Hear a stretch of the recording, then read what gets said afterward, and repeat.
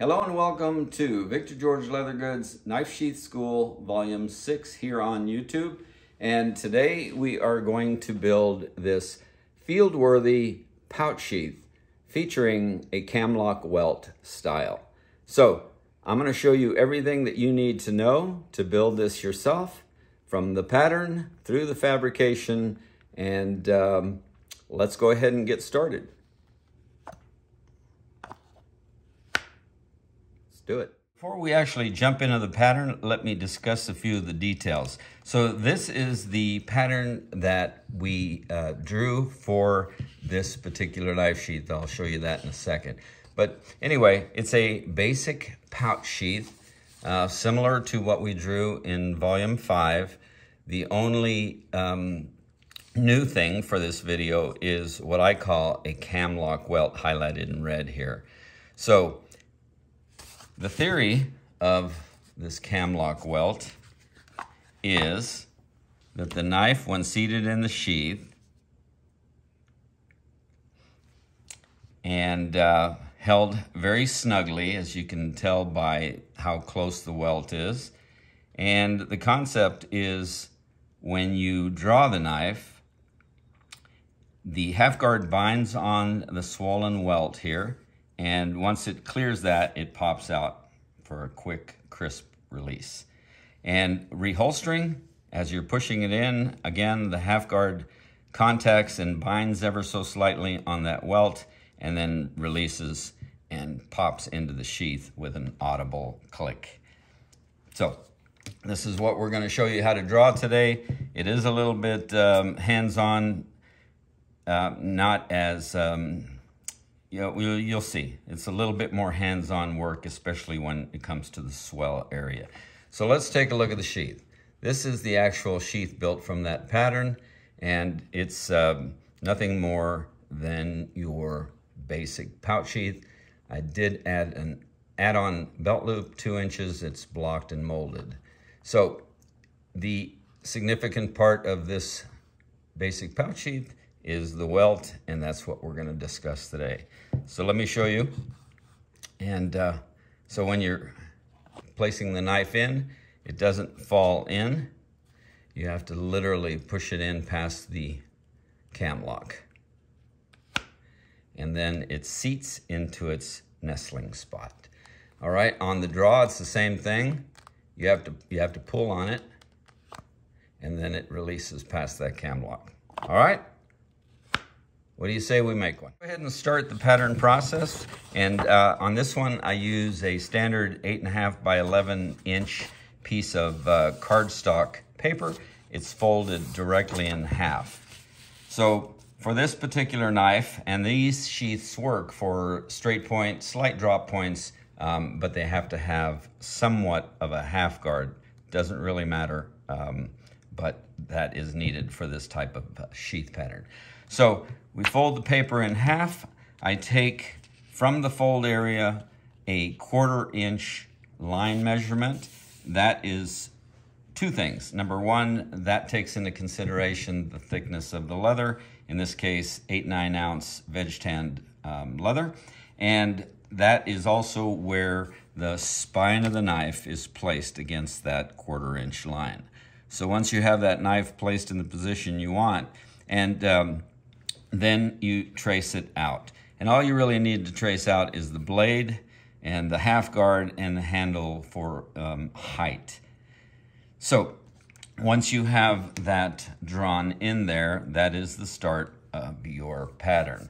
So the first thing I need to establish is on my blade edge. And on this case, the blade is to the right for a right-hand draw sheath. I'm going to take and establish a 3/8 inch welt or seam allowance. And you've seen me do this before, so fast forward if you don't want to see it. I am going to go to the area of the half guard.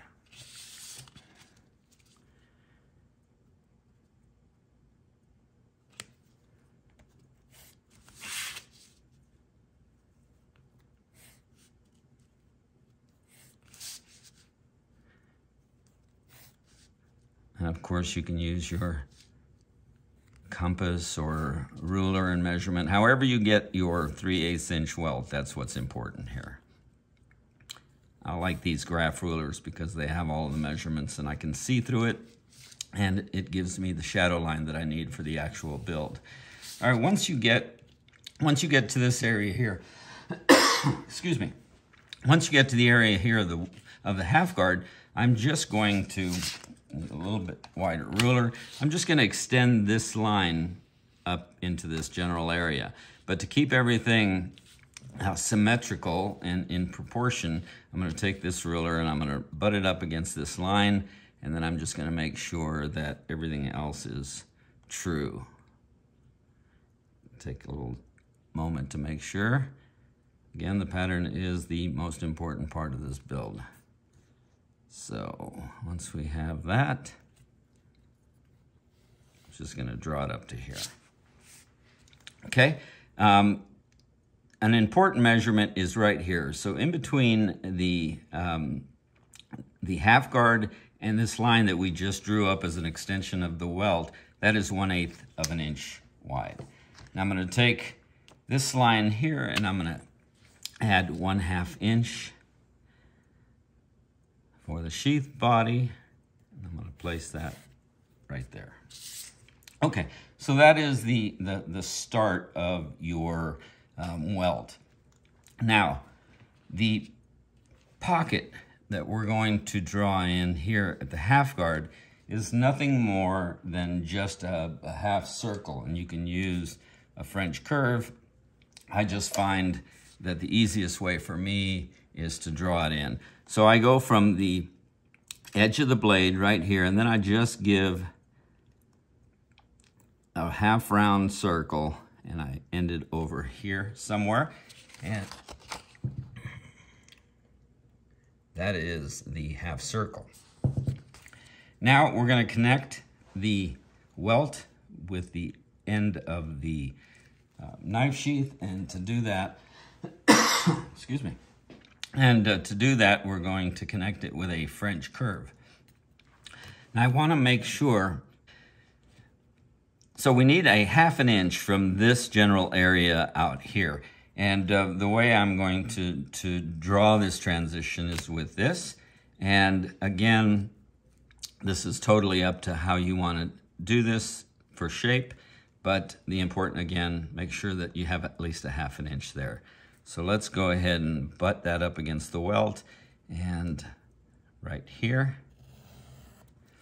And that gives us our standard flare for a pouch sheath. That is what that's going to look like on leather.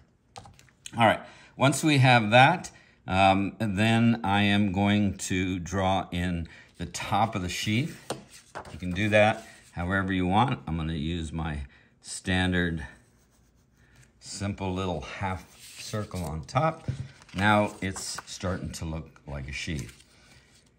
Here's where the handsy work comes in on this particular pattern. So again, we have approximately 1/8 of an inch in between the half guard and this initial welt line that we drew in. And what we have to do is we have to create a slight swell. So from that half guard circle to this area on the welt, we need to add that swell. This highlight, this red line here, if you can see it, that was the initial line, which is right here. So the way I do this is, I would imagine you can take anything round, which will help you draw it, but you want to connect from here to about here on the welt. And to do that, you want to swell this line a little bit. And the way I do that is I just take a flexible ruler, and it's somewhat awkward to manipulate, but just put it where you want it. And then the swell needs to be a hair wider than 1/8 of an inch. Okay, and then we're going to draw this in. And you're going to draw this swell from the half guard pocket to the edge of the welt like that. okay? So this swell right here is where the half guard will bind on its withdrawal, making the CAM-LOC weld. All right, and that is your pattern. Now that we've drawn the pattern for this build and we're satisfied with all our lines and everything looks clean, we need to cut this out. And the way I do that is I open the pattern up, I take my utility knife, and from the top of the sheath on the actual fold line of the paper, I'm just gonna cut up. Do the same thing on the bottom. Sorry for turning this. Again, from the fold line, from the bottom of the sheath, cut down. Now this little area here is where the drain hole is gonna be. Once I have that, then it's nothing more than taking your time and being as accurate as you can. And from the edge of the fold, I'm just gonna cut out my sheath pattern. I'm gonna follow that fog line.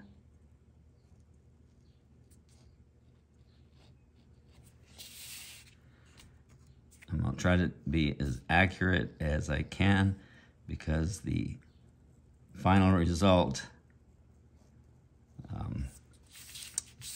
will be important if you do this correctly. All right, so cutting out the pattern, and from the top of the sheath to the fold line. And here's a good opportunity, if there's a line that's a little bit crooked or awkward, you can just straighten it out with the cutting. So take that now and fold it into itself and trace the pattern onto the back side.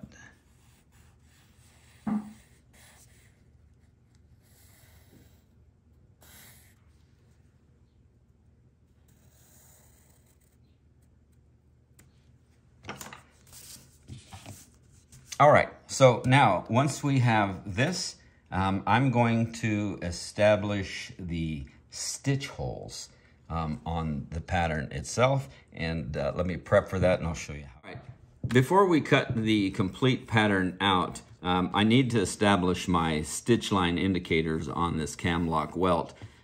This will make it easier once I transfer this to the leather pattern, which you'll see in a moment. So what I do is I take a 5mm stitching iron, and this is from Maker's Leather Supply. You get a 4-piece set for around 50-60 bucks. So I'm going to go in between 1/8 and 1/16 of an inch from this edge. We want that welt to sit tight and firm in the knife. So all I'm going to do is I'm going to take this, and you can measure this. I have a tendency to just eyeball everything and just start right up along the edge of that welt. I'll do a couple here and then I'll show you the result on another pattern. And the nice thing about this as it develops,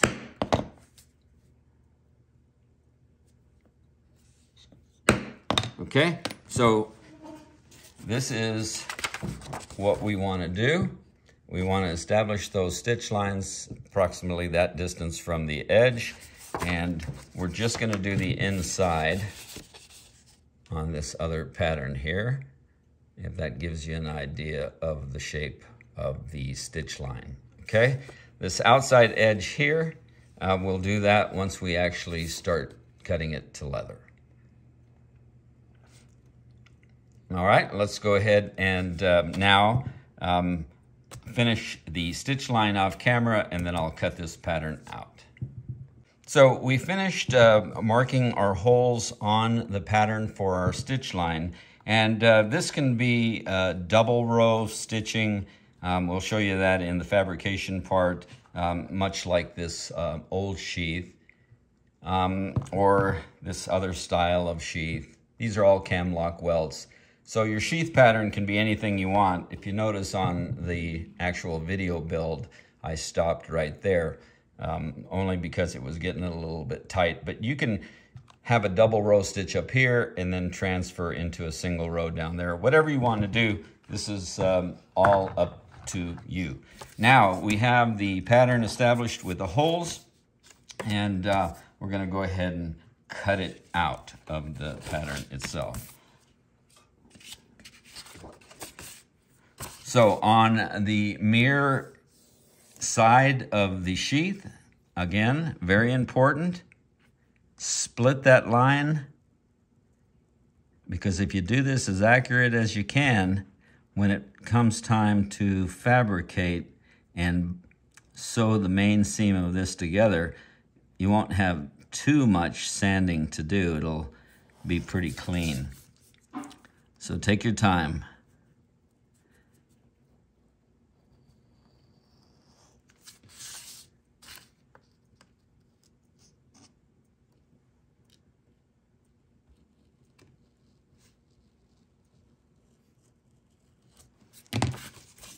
Okay, we have our sheath pattern.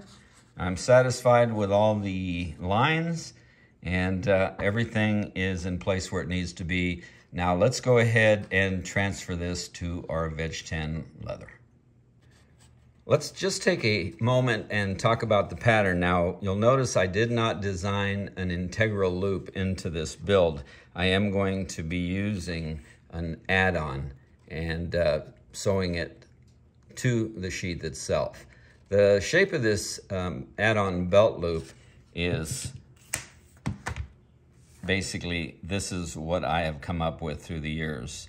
So I'm gonna let you look at that for a second. If you want to copy that, you're welcome to. It's about 5 inches in length and 1.5 inches wide to about 1 1/4 inches with this little inside curve here. And it just adds a nice little touch when you're using these style of sheaths. All right, enough, let's go. Once you have this all set to put on leather, I went ahead and set it on a piece of 8 to 10 ounce Veg 10 leather. And I taped the pattern down, because what I'm gonna do now is I'm just gonna give myself some visual indicators of the stitch line.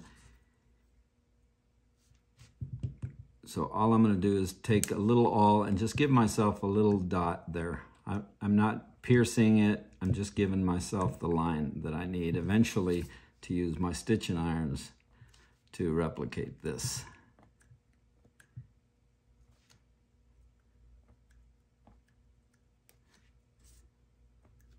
And you can fast forward through this if you like.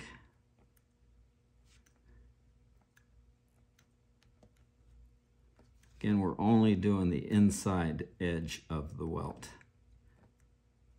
And then up to the point there.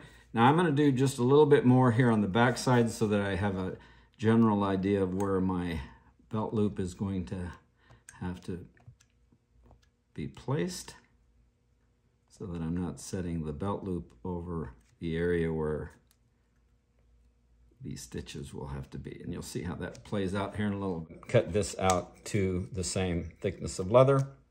I went ahead and cut it out, sanded it, make sure it's all flush, edged both sides of it, and then I'll show you here in a minute how I measure it to the belt we're gonna use, and we'll press on. All right, so now all I'm gonna do is I'm gonna cut this pattern out. You can do that however you like. I won't bore you with cutting it. The important part is 90 degrees on your utility knife, or whatever knife that you choose to do. Make sure it's 90 degrees and you split the incline. Eventually that incline will be removed with an edger. All right, I'll be back with this parts and pieces all cut out. Next step is to take your whole pattern and transfer it to leather and mark your holes on the sheath face and also on the back for your welt. Once you do that, then you cut out the welt and you transfer it to a piece of welt leather and then you cut the inside of the welt out and leave some excess here on the outside. And the reason for that is it makes it easier to help you glue it in place, which we'll do here in a few steps. Once you have your welt pattern cut out, then I take the inside, the flesh side of the sheath, and I will, let's see if my brain will work here, and then I just lay it on there on both sides, and I trace myself an ink line. I use the ink line so that you can see it, or you can use an awl and just give yourself an indicator. These are nothing more than placement for the welt. The welt obviously will go on this side. That's the way I do it. And the other side will be the glue line. So once you have all that done, then you're ready for fabrication steps. You don't really need the paper pattern anymore. And now you take your belt hanger that you cut out as well. You edge top and bottom. I always use a little bit of a decorative line around the edge. And the way I do this now is I'm going to fold it to the belt itself. And this is nothing more. I take my industrial spray bottle, which gives a really nice controlled mist from Home Depot, those type of places. Little saddle soap and distilled water, and I'm going to spray this down top and bottom. Not really casing it. I'm just giving it some moisture so it becomes malleable. Then I take whatever belt loop stock that you have. I have one here, 2-inch down to a 1 3/4. This is going to be a 2-inch belt loop. So all I'm going to do is I'm going to take this and I'm going to fold it down over the belt loop itself. And then I have a little bit of an indication of where I'm going to start my stitch lines, probably right there and right there. And then also on the back side, I'm going to end my stitch line right about here. And you'll see how I do that in just a minute. And now, obviously, you can place your maker's mark. You can, you know, do whatever you want. Of course, you're going to burnish the edges. You can use your Martin's mix, your Tokanol, your wax edges.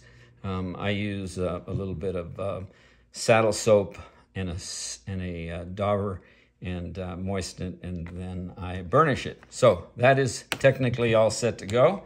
And now we have all of this ready. The next step is I'm going to rough this up, and I'm going to glue it to the front of the sheath face like this. Once I get that done, I'll go ahead and come back and show you the step. So let me cover a couple of things prior to the step that I mentioned. So I use a little bit of liquid glycerin saddle soap in a little bowl mixed with some water, and then I take it and I moisten it, and then I burnish it. Then, once it's burnished, I use one of these little daubers. Again, you can get this at Maker's Leather Supply. And then dauber your die onto the edge and burnish it. All right, so once you have that done, then take a piece of glass or a piece of steel, and the very tip on the flesh side, you want to just take that really sharp bump off. So basically you feather it to edge like that, and then she'll be ready now to indicate the stitch marks and your name stamp. Okay, so I'll come back with that done. Also on my sheath face, I went ahead and edged top and bottom. You don't have to worry about edging right here where the welt's gonna go, but all of this gets daubered, or I'm sorry, edged. And take your glycerin saddle soap, your Tokanol, your Martin's mix, whatever it is you want to use, and get that top part nice and burnished. The liquid glycerin saddle soap, you can use a bar, you can use the liquid form. anyway, get yourself a nice clean edge. Use your dauber if you want, and then we are all set. I also scribed a 1/16 inch line with my wing dividers just to dress it up a little bit. And we are ready for the next step. Let's prep for that. On a few additional preliminary steps, I went ahead and burnished and dyed the top edge of the sheath, and I finished my belt strap. I got a little bit heavy-handed with my stamp, a little crooked with my name stamp, but this is just to show you that you can do whatever you want with these things, okay? So all the holes are pre-punched, either with an awl or drill press. I assume that if you have a sewing machine in your shop, I don't need to explain those steps to you. So again, all of this can be machine sewed. So on the sheath face, additionally, I went ahead and took my stitching iron and all of those little holes, let's see, where are they? Anyway, all of those pre-marked little dimples that I put on the sheath face, I now went ahead and punched them with my 5mm stitching iron. Okay, so that's prepped there. We still haven't put on the welt yet. I think what I'm going to do now is just go ahead and put on the belt strap. Okay, so I have my little dimples here, my indicators of where I need to put this. So I'm going to set that down, and I'm going to place it into position so that it's not in the way of these future stitch holes. And a common theme is the top of the belt loop should be approximately halfway mark of the handle, and we'll see how that develops here.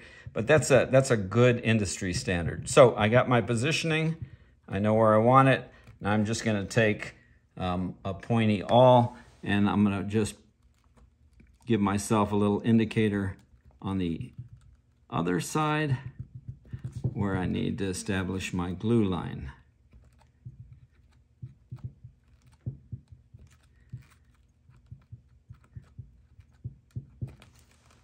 Okay, so right there is my glue line, and of course I'm going to now scratch this whole area up.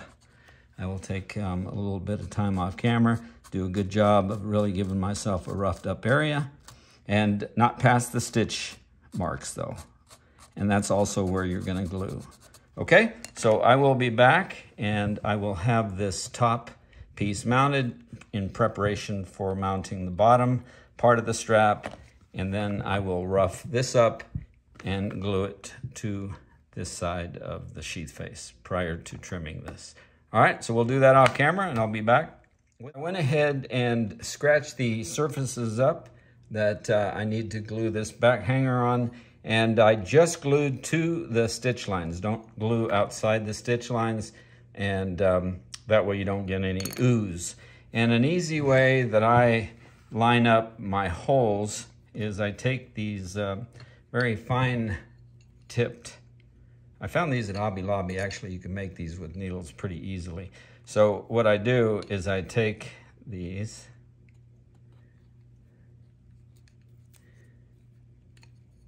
and again, this is just to doubly ensure that I get right in the spots. And then I just line up the holes with these as guides. Once I have the holes in there, I press it down, and then I know it's exactly where it needs to be. Contact cement.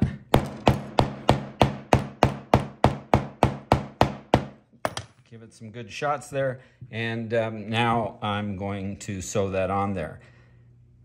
I lightly moisten the leather before I sew. Like I've said, the strong thread of today, I don't use groove lines in anything. Once that's sewn down, we'll go ahead and set this down here and establish the same pierce marks, glue, and sew that down. So I'll do that, and then we'll be back and we'll glue on the welt. Moving right along. So I have sewn the top piece on, and the trick to this is making sure that you use a thread size and needle size that fills up the holes. And when you have trimmed off the threads on the inside, that's a little detail that you should also pay attention to. And what I do is I take a lighter and I don't actually put the flame to the threads. See if I can get you in camera here. I just get the heat close to the threads and then they melt on their own. That way they don't get all black and charred up. And once you do that, then, and as you can see, that fills the threads up in the holes and makes a nice finish.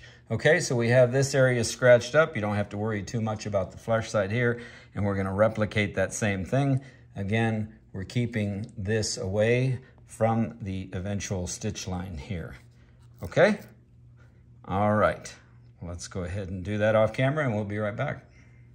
So we sewed the add-on belt loop onto the sheath, and I went ahead and tacked the stitches flat once they were in position. So another thing that we're gonna do here eventually is we're gonna take our belt loop and we're gonna sort of block the loop.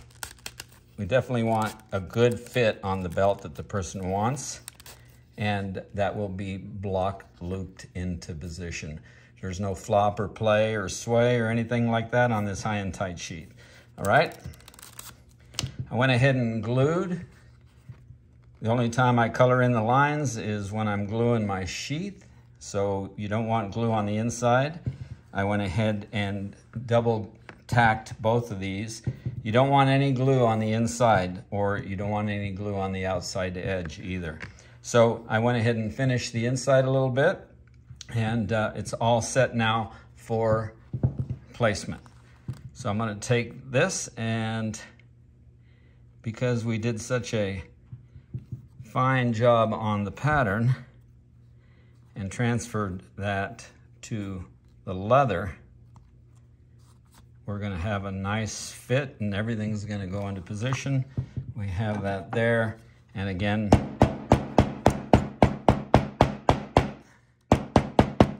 we're gonna get in the habit of tacking down our glue lines and our stitch lines when they're all done.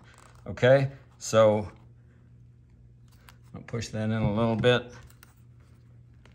and I think we're coming along very nicely. Okay, I think we're all systems go. All right, I'm gonna let that cure a little bit, and again, use your drill press, it doesn't matter.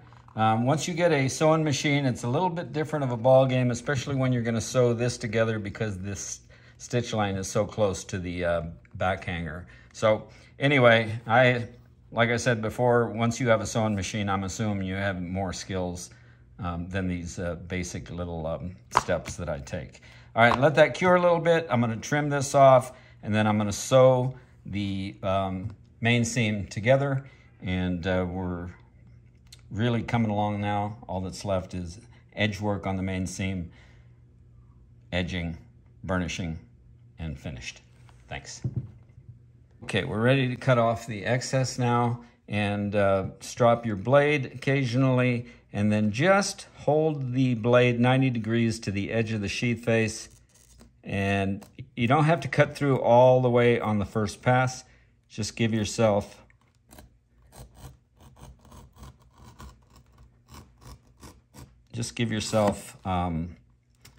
sort of a guideline, and on your second or third pass, you should be able to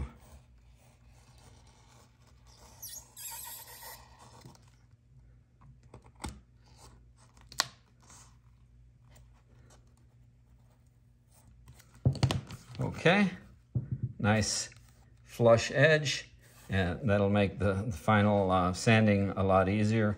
Now I'm going to go ahead and double glue, contact cement those, and then I am going to glue the edges together prior to sewing, and as you can see, we have a nice fit. It's not going to be a lot of excess sanding needed. We have our drain hole there. One thing, though, that I would like to show you here, and let me get the tool real quick.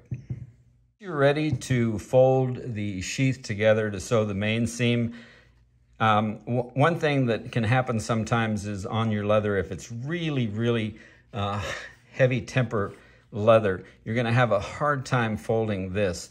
This is a wood grooving tool, an X-Acto blade, and you can just take this and give yourself a little relief. And you can do 1 or 2 lines there. I usually do a center line, but most of the time all you really need to do is moisten the sheath with that spray, and then it'll fold in. So the sheath together is going in very nicely, and the welt thickness is going to be just perfect. If, for example, I had a really fat-handled knife, I may have to add another layer of welt here, and I would only add it to this distance, and then this here would be skived to feather to transition into the rest of this welt. So not going to need that in this case. I'm going to go ahead and double cement both sides, tack it together, and sew it, and we'll be back. Right, the sheath is finished. We have taken it to 600 grit, hand sanded. We started with a 60 and a 150 flap wheel, and then the rest has been hand sanded to this sheen. It has not been dyed, but it has been burnished. The belt loop on the back has been blocked for a 2-inch belt loop, and everything that we've asked of this sheath from the initial pattern is in play. So we're going to pass that. Extended or that swollen welt, and it's going to lock in just like the pattern described. So anyway, I hope you enjoyed that build. I think that if you practice some of the pattern building steps, that you can achieve this yourself. So stay tuned for volume 7. I'm going to show you how to do this scout carry for an EC PR4 spear point knife. It's going to include the vertical carry as well as an option, and as all of my sheaths, we're going to have a positive stop lock welt. All right, stay tuned for this one. That'll be coming up here soon, I hope, and we look forward to this, and we thank you for your support.